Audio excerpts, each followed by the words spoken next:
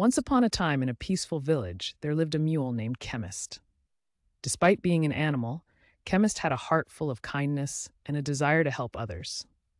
As he went about his daily activities, he would always find ways to make the world a better place.